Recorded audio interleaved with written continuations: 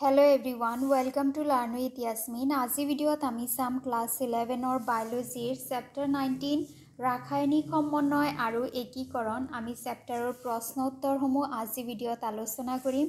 প্ৰথমটো প্ৰশ্ন হৈছে তলত দিয়া বোৰৰ সংজ্ঞা লিখা। তলত কিছুমান নাম দিয়া আছে, সেইবোৰৰ সংজ্ঞা লিখিব লাগে। প্ৰথমটো হৈছে বহিঃস্ৰাৱী গ্ৰহন্থী। বহিঃস্ৰাৱী গ্ৰহন্থীসমূহৰ নলী আছে বাবে এই গ্ৰহন্থীবোৰক নলীযুক্ত গ্ৰহন্থী বুলি কোৱা হয়। তাৰমানে গ্ৰহন্থী মানে কি, জীৱৰে কিবা বস্তু ক্ষৰণ কৰিব পাৰে, ৰাইট। চ' যিবোৰ বহিঃস্ৰাৱী গ্ৰহন্থী আছে, সেই গ্ৰহন্থীসমূহে যিবোৰ পদাৰ্থ ক্ষৰণ কৰে, সেই পদাৰ্থসমূহ নলীৰ যোগেদি এঠাইৰ পৰা আন ঠাইলৈ যায়। চ' যিহেতু ইহঁতৰ নলী আছে, সেইকাৰণে ইহঁতক নলীযুক্ত গ্ৰহন্থী বুলি কোৱা হয়। যেনেকুৱা লালতী গ্ৰহন্থী, যকৃত গ্ৰহন্থী, ঘৰ্ম গ্ৰহন্থী আদিত প্ৰস্তুত হোৱা ৰস নলীৰ যোগেদি লক্ষ্যস্থানত যায় বাবে এইবোৰ গ্ৰহন্থীক বহিঃস্ৰাৱী গ্ৰহন্থী বুলি কোৱা হয়। তাৰমানে যিকোনো ধৰণৰ গ্ৰহন্থী, লালতী হওক, ঘৰ্ম গ্ৰহন্থী হওক, যদি ইহঁতৰ নিঃসৰণ কৰা যি ৰস আছে, যি পদাৰ্থ আছে, সেইবোৰ যদি নলীৰ যোগেদি এঠাইৰ পৰা আন ঠাইলৈ যায়, তেতিয়াহ'লে তাক বহিঃস্ৰাৱী গ্ৰহন্থী বুলি কোৱা হয়। তাৰপিছত বি নম্বৰ হৈছে অন্তঃস্ৰাৱী গ্ৰহন্থী। অন্তঃস্ৰাৱী গ্ৰহন্থীসমূহৰ নলী নাই বাবে এই গ্ৰহন্থীবোৰক নলীহীন গ্ৰহন্থী বোলে। আৰু যিবোৰ অন্তঃস্ৰাৱী গ্ৰহন্থী আছে, সেই গ্ৰহন্থীসমূহত তেনেকুৱা ধৰণৰ কোনো নলী নাথাকে, যেনেকুৱা বহিঃস্ৰাৱী গ্ৰহন্থীসমূহত থাকে, আৰু সেইকাৰণে ইহঁতক নলীহীন গ্ৰহন্থী বুলি কোৱা হয়। এই গ্ৰহন্থীবোৰে ক্ষৰণ কৰা ৰসবোৰক হৰমন বোলে। আৰু এই অন্তঃস্ৰাৱী গ্ৰহন্থীয়ে যিবোৰ পদাৰ্থ ক্ষৰণ কৰে, যিবোৰ ৰস ক্ষৰণ কৰে, সেইসমূহক কি বুলি কোৱা হয়? সেই ৰসসমূহক কোৱা হয় হৰমন বুলি। হৰমনবোৰ পোনে পোনে গৈ তেজত পৰে আৰু যথেষ্ট দূৰত অৱস্থান কৰা দেহৰ অংগসমূহতো ইহঁতে কাৰ্য কৰিব পাৰে। আৰু যিহেতু এই হৰমনসমূহৰ যোৱাৰ কাৰণে কোনো ধৰণৰ নলী নাথাকে, গতিকে ইহঁতে পোনে পোনে তেজৰ লগত মিহলি হয়, আৰু তেজৰ সহায়ত, তেজ কি হয়, এটা ৰক্ত পৰিসঞ্চাৰণ তন্ত্ৰ হয়, ৰাইট। তেজ দেহত এঠাইৰ পৰা আন ঠাইলৈকে পৰিবাহিত হয়। গতিকে হৰমনসমূহ যেতিয়া তেজত আহে, তেতিয়া তেজে ইয়াক শৰীৰৰ এঠাইৰ পৰা আন ঠাইলৈ লৈ যায়, আৰু যিটো হৰমনৰ যিটো লক্ষ্য স্থান আছে, তালৈকে গৈ পেলাই ইয়াৰ কাৰ্য কৰিব পাৰে। যেনে পিটুইটাৰী গ্ৰহন্থী, থাইৰয়েড গ্ৰহন্থী, এইবোৰ হৈছে কিছুমান অন্তঃস্ৰাৱী গ্ৰহন্থী। এই গ্ৰহন্থীসমূহৰ কোনো ধৰণৰ নলী নাথাকে আৰু ইহঁতে হৰমন ক্ষৰণ কৰে। তাৰপিছত নেক্সট যিটো সংজ্ঞা লিখিব দিছে, সেইটো হৈছে হৰমন। এতিয়া যে আমি পঢ়িলোঁ অন্তঃস্ৰাৱী গ্ৰহন্থীয়ে হৰমন ক্ষৰণ কৰে, সেই হৰমনৰ বিষয়ে আমি সংজ্ঞা লিখিব লাগে। হৰমন হৈছে অন্তঃস্ৰাৱী গ্ৰহন্থীয়ে ক্ষৰণ কৰা এবিধ ৰাসায়নিক পদাৰ্থ। হৰমনবোৰ কি হয়? কেমিকেল হয়, আৰু ইয়াক কোনে ক্ষৰণ কৰে? যিবোৰ অন্তঃস্ৰাৱী গ্ৰহন্থী আছে, এণ্ডক্ৰাইন গ্লেণ্ড আছে। হৰমনবোৰ আপোনক্ষম ৰাসায়নিক পদাৰ্থ, যিবোৰে অতি কম পৰিমাণে ক্ষৰণ হয় আৰু কোষবোৰৰ মাজত ৰাসায়নিক দূত হিচাপে কাম কৰে। চ' হৰমন যেতিয়া আমাৰ অন্তঃস্ৰাৱী গ্ৰহন্থীসমূহে ক্ষৰণ কৰে, তেতিয়া ইহঁতৰ যিটো এমাউণ্ট থাকে বহুত কম থাকে, আৰু এই যিবোৰ হৰমন আছে, হৰমনসমূহে দূত হিচাপে, মেছেঞ্জাৰ হিচাপে কাম কৰে অংগসমূহত। যেনে steroid hormone, peptide hormone, thyroxine hormone, এইবোৰ হৈছে হৰমনৰ উদাহৰণ। আমি বহুত হৰমনৰ বিষয়ে চেপ্টাৰত পঢ়িছোঁ, তাৰে পৰা কিছুমান উদাহৰণ লিখি দিবা। তাৰপিছত নেক্সট কুৱেশ্যন হৈছে চিত্ৰৰ সহায়ত আমাৰ দেহত থকা বিভিন্ন অন্তঃস্ৰাৱী গ্ৰহন্থীবোৰৰ অৱস্থিতি দেখুওৱা। চ' আমাৰ দেহত বিভিন্ন ঠাইত যে বিভিন্ন ধৰণৰ অন্তঃস্ৰাৱী গ্ৰহন্থী আছে, সেইসমূহক চিত্ৰৰ সহায়ত দেখুৱাবলৈ দিছে।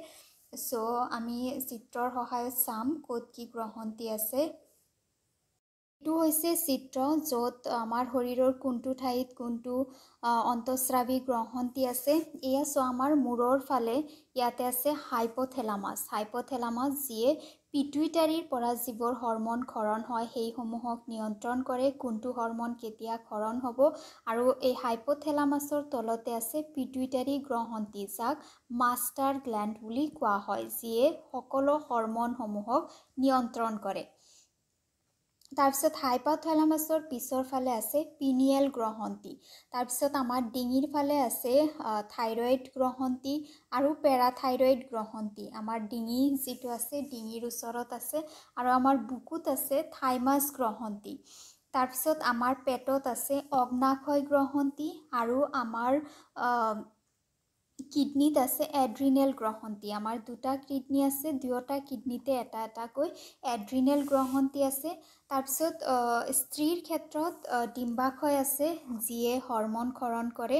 চ' ডিম্বাশয় যিটো পেলভিক এৰিয়া থাকে, পেলভিক এৰিয়াত থাকে পেটৰ তলৰ ফালে। আৰু পুৰুষৰ ক্ষেত্ৰত থাকে শুক্ৰাশয়, শুক্ৰাশয়ে হৰমন ক্ষৰণ কৰে। চ' এইটো হৈছে অন্তঃস্ৰাৱী গ্ৰহন্থিৰ অৱস্থান। ক'ত কোনটো অন্তঃস্ৰাৱী গ্ৰহন্থি আছে সুন্দৰকৈ আঁকি পেলাই লেবেলিং কৰি দিলে হ'ল। তাৰপিছত নেক্সট কুৱেশ্যন হৈছে কুৱেশ্যন নম্বৰ 3। তলত দিয়া গ্ৰহন্থিবোৰে কি হৰমন ক্ষৰণ কৰে তাৰ এখন তালিকা প্ৰস্তুত কৰা। চ' তলত কিছুমান গ্ৰহন্থিৰ নাম লিখা আছে। চ' সেই গ্ৰহন্থিসমূহৰ পৰা কি ৰাসায়নিক পদাৰ্থ বা হৰমন ক্ষৰণ হয় তাৰ এখন তালিকা প্ৰস্তুত কৰিব লাগে। প্ৰথমটো হৈছে হাইপথেলামাছ। চ' হাইপথেলামাছে দুই ধৰণৰ হৰমন ক্ষৰণ কৰে, বিমোচন হৰমন আৰু নিৰোধক হৰমন। বিমোচন হৰমন যিটো আছে সেইটো হৈছে ৰিলিজিং হৰমন, যিয়ে কোনো এটা হৰমন ৰিলিজ কৰাৰ কাৰণে, নিঃসৰণ কৰাৰ কাৰণে উত্তেজিত কৰে। আৰু নিৰোধকে কোনো এটা হৰমনক নিঃসৰণ হোৱাত বাধা দিয়ে। চ' আমি এফালে বিমোচন হৰমন লিখিছোঁ, কি বিমোচন হৰমন আছে, আৰু আনফালে লিখিছোঁ নিৰোধক হৰমন।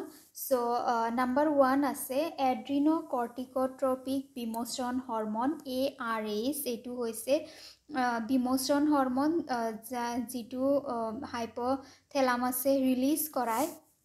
আৰু নিৰোধক হৰমন হৈছে বৃদ্ধি নিৰোধক হৰমন। এইটো হৰমন যেতিয়া ক্ষৰণ হয় এটা সময়ৰ পিছত যিকোনো গ্ৰ'থ ৰৈ যায়, ৰাইট, আমাৰ গ্ৰ'থ ৰৈ যায় যে সেইটো ৰৈ যোৱাৰ কাৰণে বৃদ্ধি হৰমনক বাধা দিয়াৰ কাৰণে এইটো হৰমন ক্ষৰণ হয়, যাক বৃদ্ধি নিৰোধক হৰমন বুলি কোৱা হয়।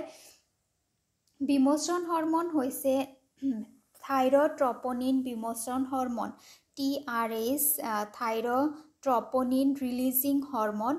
তাৰপিছত নম্বৰ 3 হৈছে বিমোচন হৰমন লিউটেনাইজিং বিমোচন হৰমন, যাক LHRH বুলি কোৱা হয়। তাৰপিছত হৈছে ফলিকুল উদ্দীপক hormone বিমোচন hormone FSHRH। নিৰোধক hormone number 2 হৈছে প্ৰলেক্টিন নিৰোধক হৰমন, যিয়ে প্ৰলেক্টিন নিঃসৰণত বাধা দিয়ে। নম্বৰ 3 হৈছে মেলানোচাইট উদ্দীপক হৰমন নিৰোধক হৰমন, যিয়ে মেলানোচাইট যিটো হৰমন আছে সেইটো নিঃসৰণত বাধা দিয়ে। তাৰপিছত বিমোচন হৰমন আছে প্ৰলেক্টিন বিমোচন হৰমন PRH। নেক্সট হৈছে বৃদ্ধি হৰমন বিমোচন হৰমন। তাৰপিছত বিমোচন হৰমন হৈছে মেলানোচাইট উদ্দীপক হৰমন বিমোচন হৰমন। এইটোৱে মেলানোচাইটসমূহক ৰিলিজ হোৱাৰ কাৰণে উদ্দীপনা যোগায়, এক্সাইটেড কৰে। চ' এইখিনি আছিল আমাৰ হাইপথেলামাছৰ পৰা ক্ষৰণ হোৱা হৰমনসমূহৰ বিষয়ে। আজি ভিডিঅ' ইয়াতে সামৰিছোঁ। ভিডিঅ' ভাল লাগিলে লাইক কৰিবা আৰু চেনেল ছাবস্ক্ৰাইব কৰিবা। Thank U.